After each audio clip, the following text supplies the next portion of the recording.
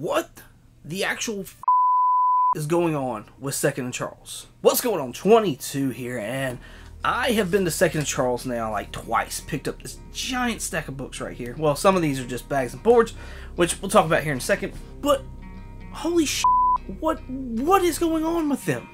Their prices are insane. I've got a clip of video. We're going to talk about that as well. Just me going through their back bin, showing their prices. But before all that, I just want to show you, like, I went up there for Free Comic Book Day. First of all, they didn't have any of the new Free Comic Book Day stuff, which I get to a certain extent, because it seems like they're getting away from like having new comics in their bins. Like, they don't do a pull list anymore and they used to. And so now it seems like it's just strictly like what people bring in type stuff. I get it. So for me, lucky for me though, like, I'm a Fried Pie variant collector, and so that's like essentially what their Free Comic Book Day was. But for anybody else that was in the area, because we really don't have comic book stores around here, they were like kind of out of luck with this. So I got the Marvel Legacy #1 Fried Pie variant. Super excited about this. This is one that I did not have. I've been eyeing it. However, they're like proud of their fried pies. They want like $8 just normal for these books that have been in the back bins for God knows how long. It's weird. I don't understand. I guess they feel like they're still going to get their money back. I don't know. But I got this one free, and I'm excited about it. This Captain America number 700. Now this says Fried Pie Con number 3 up here, so I don't know if this is it. I know that they had like con exclusive variants because there was a Fried Pie Con, but I don't know if this is actually one of those books or not. I can't remember. I do believe I have another one of these already, but I can't remember the condition. This one looks really nice, and of course I want 9/8 of all these. While I was there though, I took this footage right here that we're going to stop and we're going to talk about real quick. Alright, let's take a look at this video from the books that I found at Second and Charles, and just how the prices are on them. These are all going to be Marvel books and more on the X-Men side. That seems to be what's just really popular right now. I mean, starting out before I even have the video going, you can see this X-Men 300 right here. Label on it is $29.95, y'all. Look at this. Look at that. $30 for an X-Men 300. Alright, so now I've gone through and I've wrote down all the numbers of the books and checked them on cover price, and have found out if there's any first appearances, at least by cover price standards. Also, what the near mint value would be. So, like, we're talking 9.0 to 9.496 area.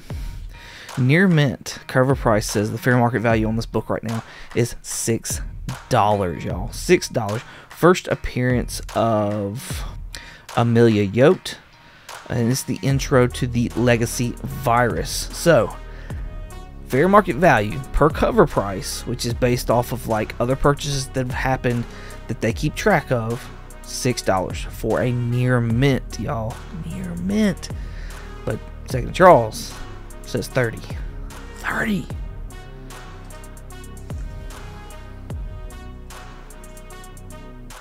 Oh, here we go. Here we go. David Nakayama. Look at that. $13.50. This is X-Men House of XC1. So, I don't even know what C stands for, but yeah. I'm sure they're Roman numerals. I'm just not educated enough to know what they are. Anyways, $13.50, y'all. Second and Charles says $13.50. This is a book that's maybe 2 years old, if I remember right. You can even see on the date, like, when they got this book in. Like, it was in March that they got this book in. And there's the same cover that's a Virgin variant that I believe is an Unknown Comics like exclusive, but this is not that. Like, it's the same cover, but this is the trade dress. It's not an exclusive from what I gather anyways. Regardless, there's no first appearances here, and fair market value per cover price near mint is $2. $2.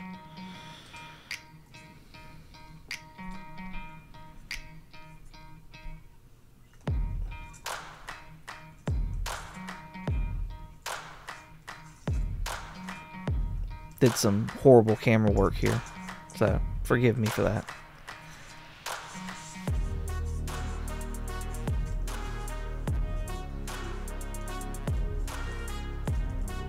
Oh, here we go. X-Men Alpha #1. Look at that. Let's go back just a little bit. Right there. $18.95 for X-Men Alpha #1. This is the first appearance of Dark Beast, which I think does have some spec potential. Like, don't get me wrong, I think there is some potential there. And the cover price is near mint $5. That's the fair market value for that book. Insane. All right, let's get back to it.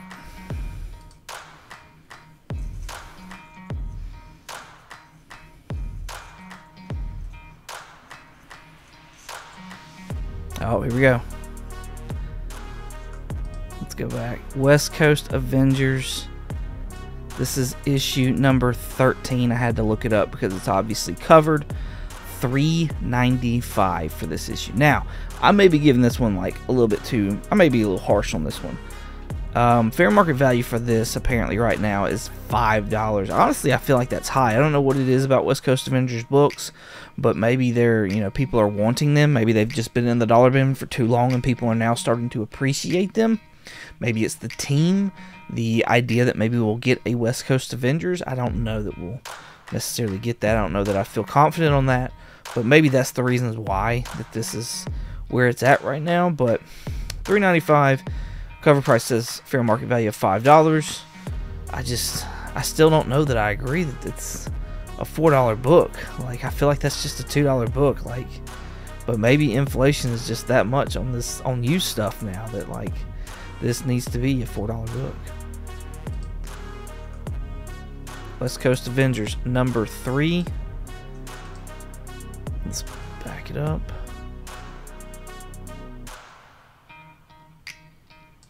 $9.95. Now this is from the limited series. The first time we got the West Coast Avengers. West Coast Avengers, not Adventures. No, nothing on this. Now there were higher prices for the very fines. It was kind of all over the place, but there's not been a near mint that's sold of this book since 2022 from what cover price says. And they say the fair market value as of right now with no recent sales is $2. So in 2022 this was a $2 book essentially in near mint. Now granted, it has gone up. Like I said, very fines have hit, you know, like maybe even $7 highs. It's fair market value, so it's maybe even more substantial book. I just don't see it as a $14 book, you know, or a $10 book at that. And that's what they're selling it for, is $10. I've, spoiler alert, for future videos, I've found this in dollar bins for $1. So, yeah.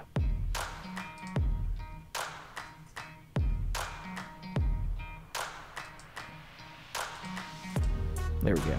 West Coast Avengers #4. Again, the limited series. Another $10. This is the final issue of that limited series, and they want $10 for it. I can't. Damn. Cover price says the near mint fair market value for this is $4. So double, y'all, double.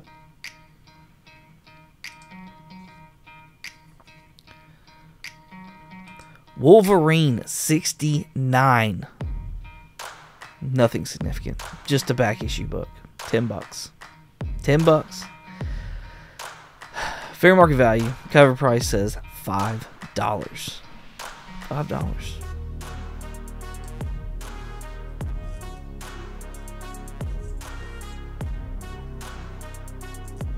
Here we go.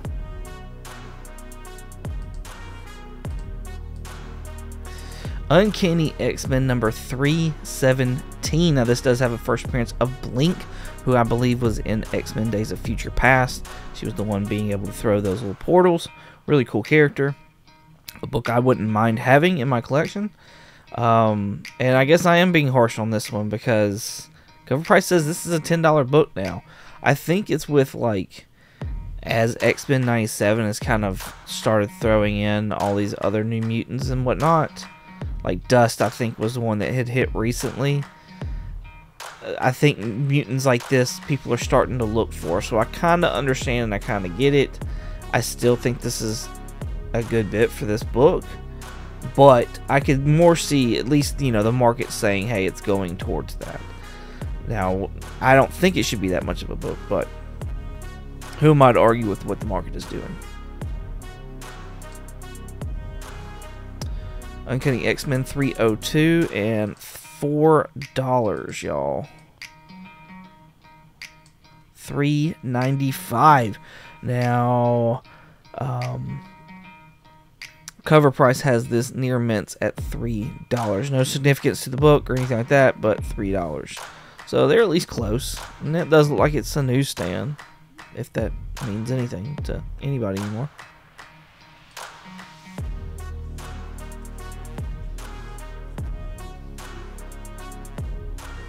Sorry, more bad camera shots.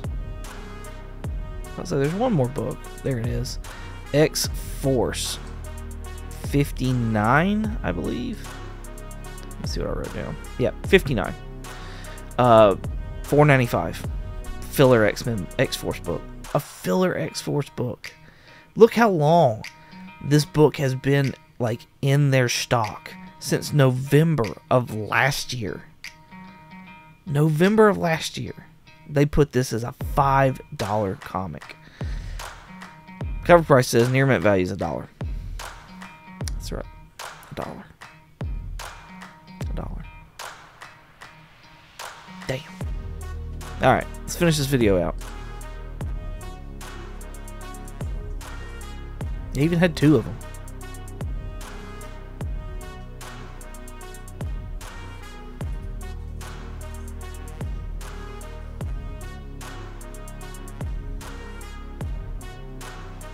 So many books. So many books. And they're just, it's a mess looking through. But watch this. Watch this what's about to show up. Again, I apologize for the bad camera angles again, but look at that. Y'all see that book right there? That book is going to make another appearance here in a matter of seconds. Seconds. It's going to make another appearance. So, let's let y'all get back to the video. Stupid crazy prices, right? Then I find these books in the back bin. And they were like this old, I have an example.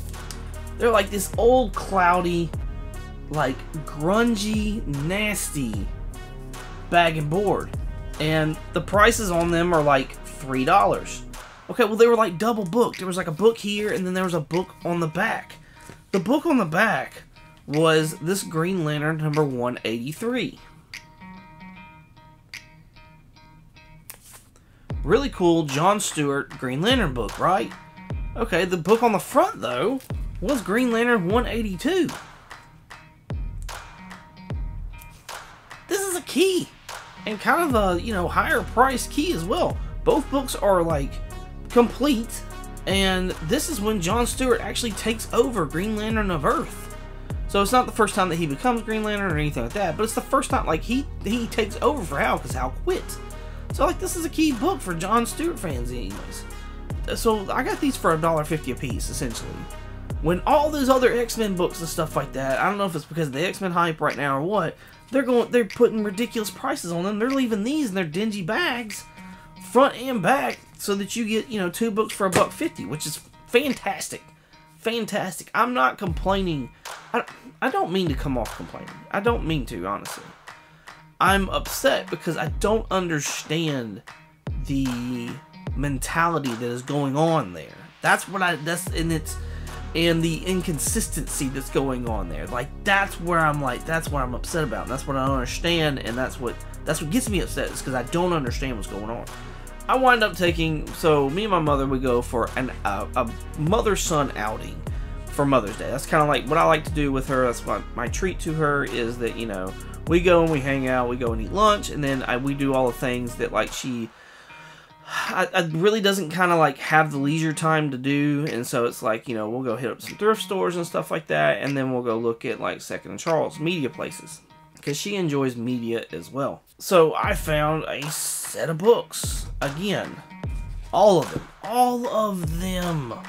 All of them. Front and back, dingy boards, like they just not been processed or whatever. They were just, it was like it was too much to handle, and they just threw a sticker on there. They were all $3 a piece. $3 a piece. Well, it was the entire first volume of Dead Man. The entire, not the Silver Age Strange Adventures, but these are like reprints of that. So here's Dead Man number 1.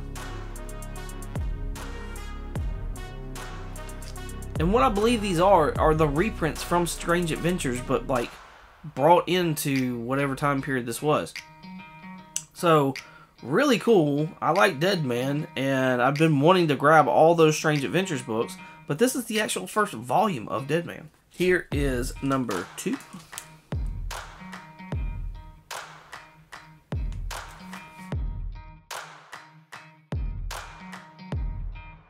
Number 4. You know, the books that are staying in my PC are the ones that are in Mylar. So, like, that's how you know, like, this stuff is staying in the PC. Number 5. Like, they even reused covers from those Strange Adventures books to, like, make the covers for this volume.